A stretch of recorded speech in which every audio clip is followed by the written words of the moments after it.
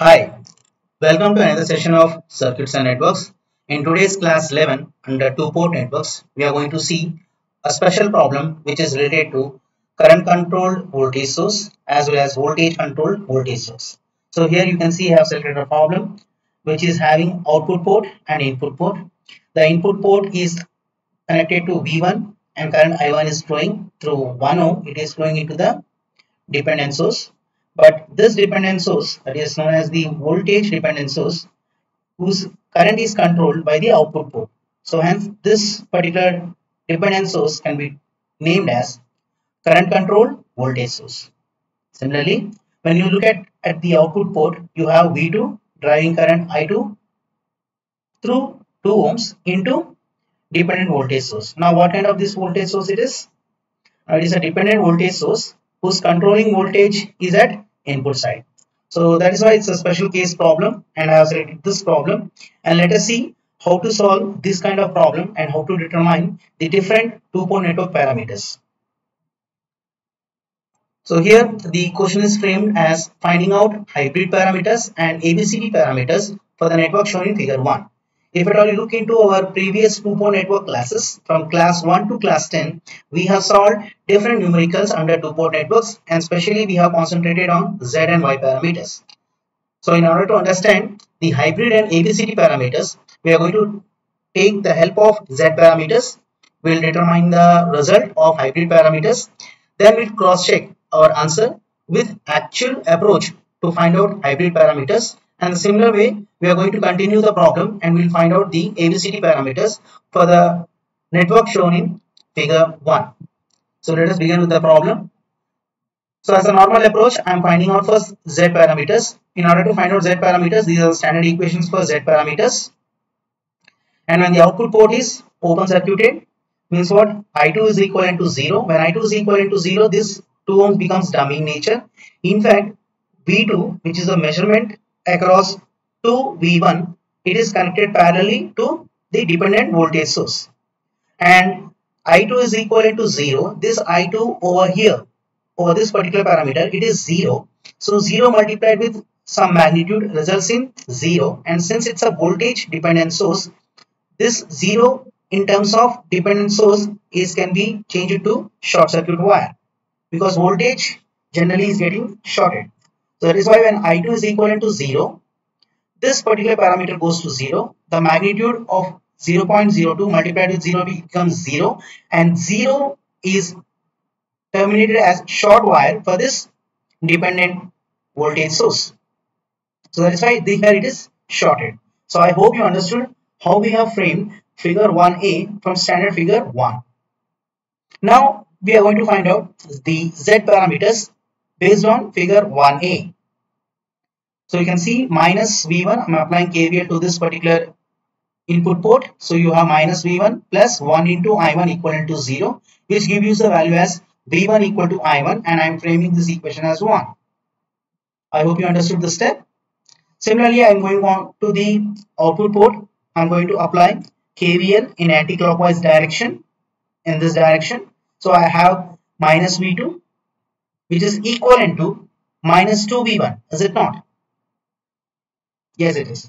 So this equation we have framed as equation 2. Now with this we are going to frame Z11 and Z21, where Z11 equivalent to V1 by I1, whose value is equivalent to 1 ohm, and you have V2 by I1, which is equivalent to Z21, and it is I1 equal to V1. So I will replace just I1 in terms of V1, so that equation 2, V2 will be equivalent to minus 2 I1. With this I am going to get Z21 equal to V2 by I1 equal to minus 2 ohms. So after framing this equation 3 and 4, we have found out two parameters of parameters. We have found out two parameters pertaining to impedance of this circuit. Now, when input port is open circuited, so when the input port is open circuited, the resistance becomes dummy in nature, and in fact we have the measurement V1, which is across 0.02 I2. So V1 will be equivalent to 0.02 I2, standard value, which we can easily frame by looking at the network. So we have changed figure 1 to figure 1b, As I told you, V1 is equal to 0.02 I2. It is direct measurement across the dependent voltage source, and this dependent voltage source is depending upon the current which is actually present in output port. I hope you understood this equation. Now Z12 is directly equivalent to V1 by I2 at input port is equal to open circuited, that is I1 is equal to 0, whose value will be equivalent to 0.02 ohms. Is this clear? Right? Now when I'm going to apply anti-clockwise direction for KVL for this output port, I'm going to get minus V2 plus 2I2 minus 2V1 equal to 0. So taking the parameters on the path as it is. So this is how we have framed the equation 6. And just I'm going to substitute equation 5 in equation 6. So that will be V2 will be equivalent to 2I2 minus 2 times of 0.02 I2. Here V1 is replaced with equation 5. Now with this, I'm going to get V2 will be equivalent to 1.96 I2. Therefore, Z22 is equal to V2 by I2, which is equal to 1.96 ohms. This we framed as equation 7. Hence, we have obtained Z parameters whose values are 1, 0.02, minus 2, and 1.96. In order to find out H parameters, we have the standard formula to obtain H parameters in terms of impedance parameters. For that, first we need to calculate the determinant of this particular matrix. So delta Z is equal to Z11 multiplied with Z22 minus Z21 multiplied with Z12.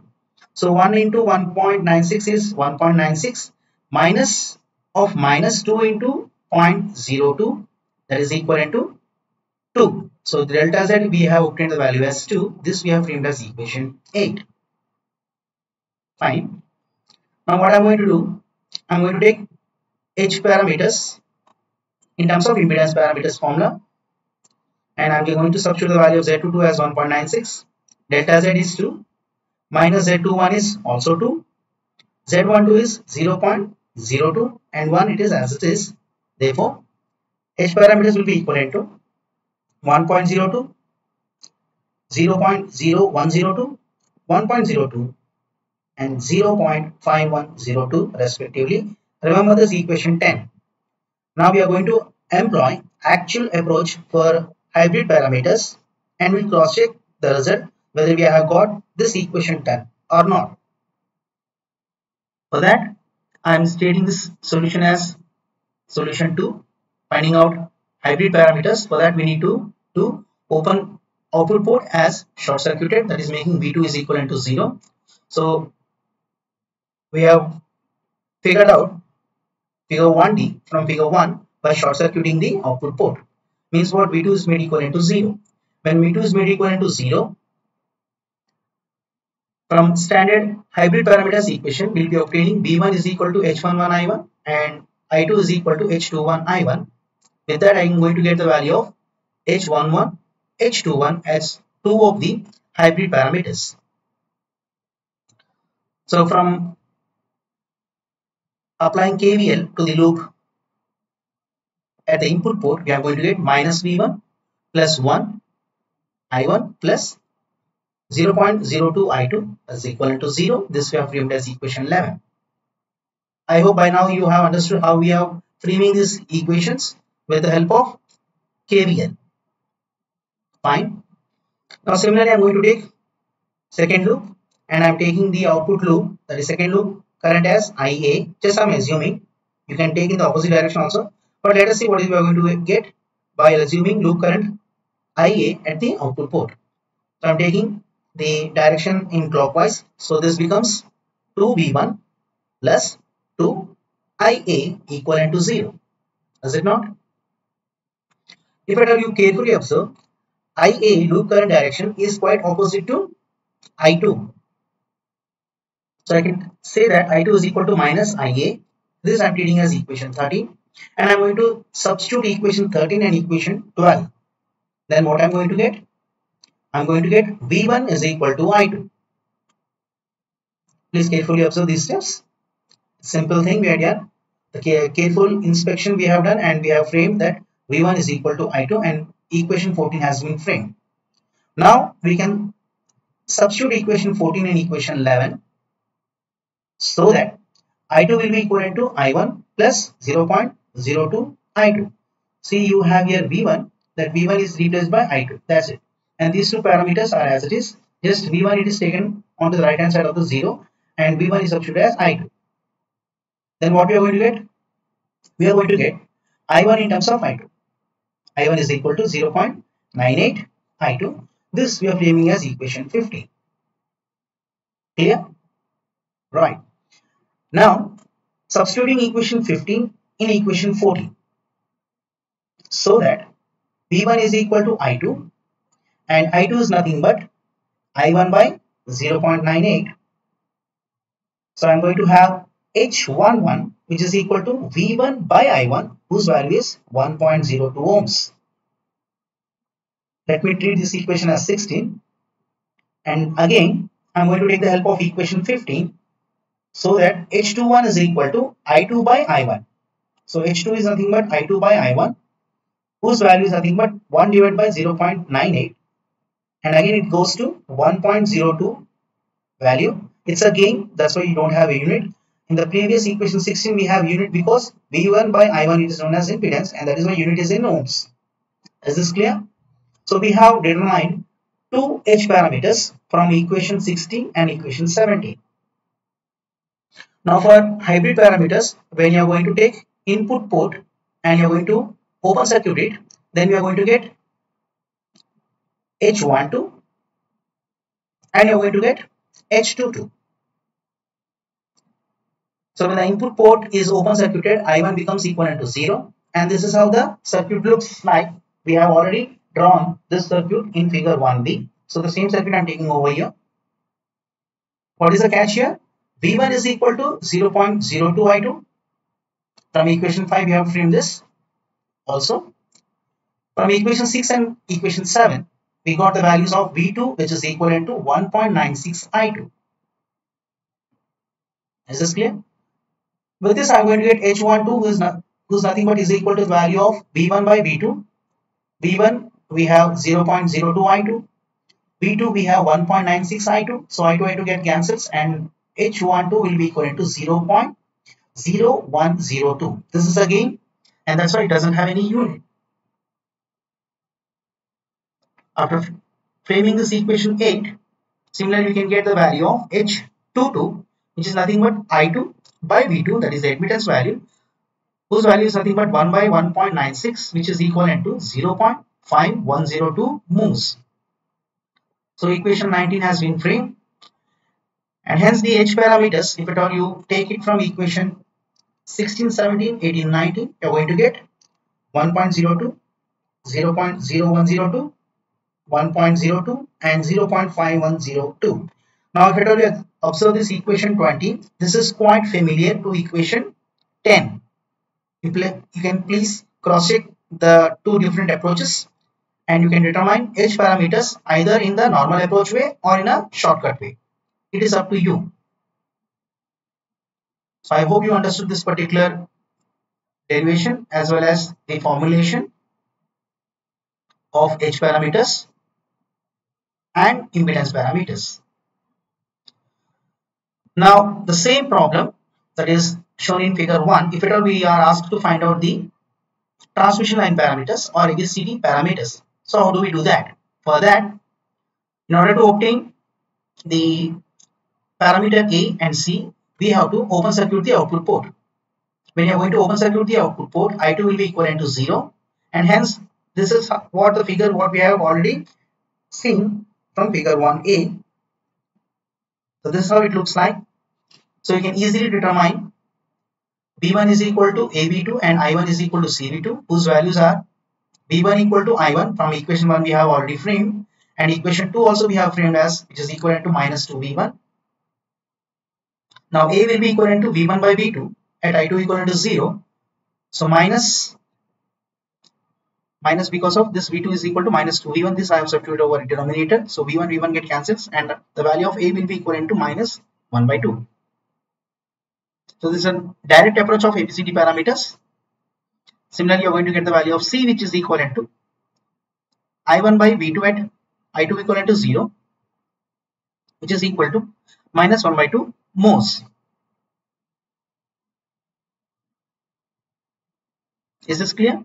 So equation 21 and 22 are framed as as the parameters of transmission line or ABCD parameters. Two of the parameters of transmission line parameters. Now, in order to obtain the parameter B and D, we have to take the output port and we have to short circuit it. And already we have seen from figure 1D, we have framed equation 11, 12, 13 and 14. The same equations here we are taking, because for the closed circuit at the output port, these are the equations what we can frame. And already we have explained how we have obtained equation 11 to 14. Just we need to find out what is B and D. For that, small variations we are going to do. First, we are going to take V1 on the right hand side, which is equal to I1 plus 0.02 I2, and V1 is equal to I2 from equation 14. So with the help of these two equations, substituting equation 23 in equation 24, okay, so we're going to get 0.98 I2, which is equivalent to I1 as equation 25. This also we have already seen from the previous derivations. The same thing it is done over here. By substituting 23 equation and 24 equation with one another, we are going to get I1 is equal to 0.98 I2. Now B is equivalent to minus V1 by I2 at output port is equal to shorted, that is V2 is equal to 0, and V1 is nothing but I2 minus as it is. So I2 by I2 will give you the value as minus 1 ohm. Since this is voltage by current, that is why it is minus 1 ohm. And D is equal to minus I1 by I2 at output voltage is equal to 0, whose value is nothing but 0.98, that is in the negative sign. So with the equation what we have framed, that is A and C, B and D, the transmission line parameters will be equivalent to minus 0.5, minus 1, minus 0.5, minus 0.98. You please cross check this answer with the help of Z parameters, then convert them into ABCD parameters, and please answer in the chat box whether you got the same result or not. So this we are giving as you as homework. You please solve, and we'll discuss in the later classes if required how we have obtained the transmission line parameters for the network shown in figure 1. So in today's class we have seen about the voltage dependent voltage source and current dependent voltage source, that is also called as voltage control voltage source or current control voltage source respectively. So I hope you like this video. Please share among your friends, subscribe to this channel, and please press the bell icon for the future notifications. Thank you.